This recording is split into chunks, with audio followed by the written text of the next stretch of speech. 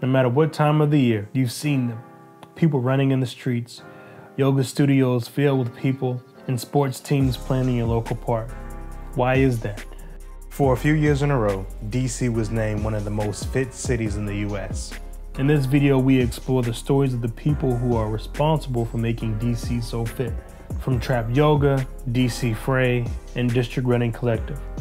All of these organizations saw a need to incorporate exercise and community to impact the health and well-being of people who live in the district. Trap Yoga tries to meet you on the level where I hope that you haven't practiced before, so I can meet you raw and get you into your body in a way where you're creatively expressing yourself.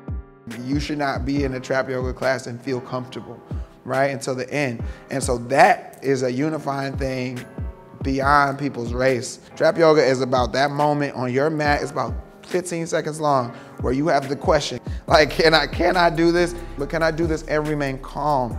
Right? That's hard. The idea is come to your edge. Can you, at whatever your edge is, be there and remain calm? The story behind Khepera Wellness and Trap Yoga and this entire experience that I've been on starts with me not knowing how to deal with anxiety and stress in college, and then going to a yoga class and was able to find peace through the practice of yoga. I think that we forget our experiences outside of our own control. And I think it's really cool in a yoga class how you take a body that might be affected by any type of stress or pain, and you use that same body to trick yourself into feeling good. We get a lot of things going on in the Black community that affect us physically, be it from our food or be it just the lack of opportunity or understanding about health, be it physical, mental, emotional.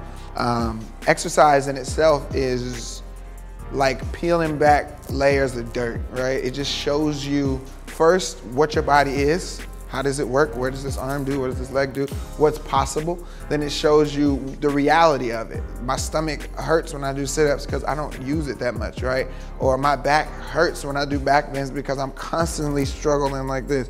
And so that type of understanding over a period of time will let us know how we carry our body. I've influenced the creative community in DC by reminding them to remember themselves.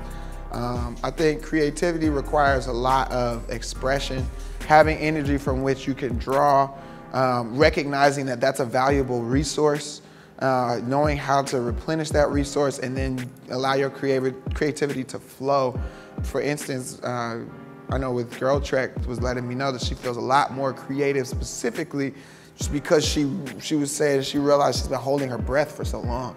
And so to try and create was just this internal tension when the creative process for me personally and for other people that I've seen is more enhanced when you can relax and take it in steps. You know, being content, I think, is the best way that we've helped the DC creative community. I just want to be someone remembered as I helped DC natives and people who are from here, the people who are the blood of the city, find peace. Brandon believes that pushing your boundaries through yoga benefits the body by decreasing anxiety. And DC Fray uses a more social approach to have fun and create connections through sports. The story behind DC Fray is about making fun possible. That's literally our mission here, and that's how it got started. Back in 2009, I was looking to pull some friends together, have a good Thursday evening, and it kind of rolled from one thing into the next, and now we're 60,000 players deep, 15 different sports, dozen or so events every month, and then also our media and content around Fray Life covering the best things to do in the city. So the importance of play to us and to Fray is really about creating that time in your life where you take a step out and you're really intentional about connecting, being creative, having time with your friends. It's so easy to get caught up in the day-to-day, and so play is really about finding that time to take a step back and just to exist in that moment for no other reason but to have fun and to relax or connect with others. You know, the experience we want people to gain from being part of DC Fray is really about a larger community and about being intentional about play and having a good time. We try to make it really easy for people to jump in and get involved, and so if somebody comes out, makes a couple connections, then we've accomplished our mission. And the total vision, right, is this idea that we should never stop playing, because when you stop playing, you start growing old. You know, so the impact that we're trying to make through the city is really to bring people together, that total vision of never stop playing with the mission of making fun possible, with the niche of creating and sharing adult recreational experiences. If we're making the city just a little bit more funner, a little bit more welcoming to somebody new, then we've accomplished our mission. I think one of the really powerful parts of recreation is that it brings people together for a common goal, right? And it gives people the opportunity, without the outside world coming in, to focus on something. So whether it's playing soccer and trying to score the goal, you've got a common goal with the people that you're surrounded by. So I think sports, activity, games, events, and just play in general creates that opportunity for you to create bonds with other people, create those relationships that really help bring us together and transcend a lot of the muck that's out there right now. As DC Fray uses exercise and play to create and strengthen bonds, District Running Collective gets their inspiration from a variety of outlets: design, community, and promoting a healthy lifestyle for people who live in the city. Design is extremely important to DRC. When it comes to how we use design in DRC, it's like simple but bold, and using a lot of the city elements. So we'll use the monument, the map, especially like the 3 stars, 2 bars. There's so much imagery that you can use in a lot of the stuff that we have with DRC that we take from DC. My background is in graphic design, and then my business that I run is District Running Collective, and I'm the co-founder, lead captain, and pretty much creative director of that as well. I think design and exercise complement each other in a lot of different ways. For me, in particular, it would be running as a way to decompress, a way to release a lot of like the stress that comes with being a designer.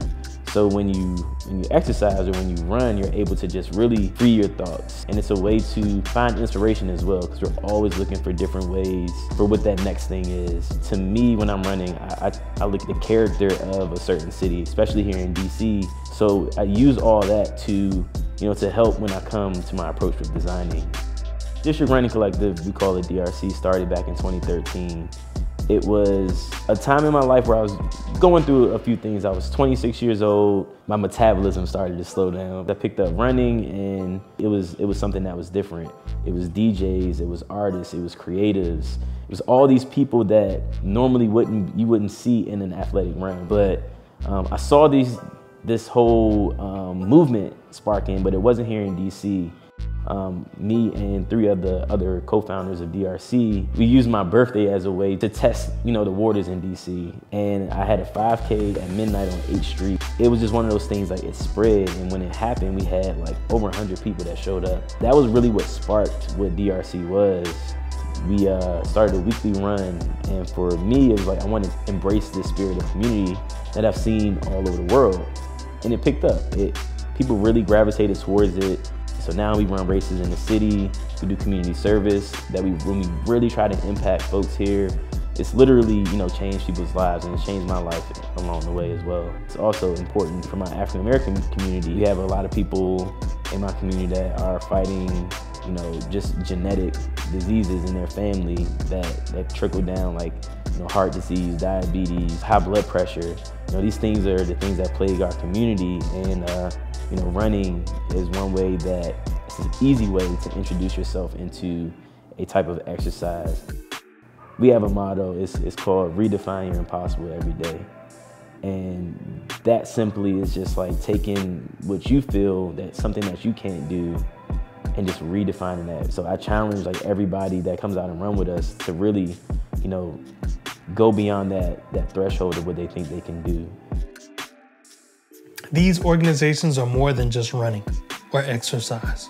They're a family, they're a community who get together and try to achieve the same goal, whether it's winning a game, running a certain distance, or pushing their body to the limits. These communities or sports groups are building a healthier and fit DC, one exercise at a time.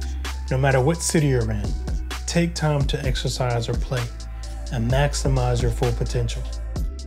This is Passport Destination.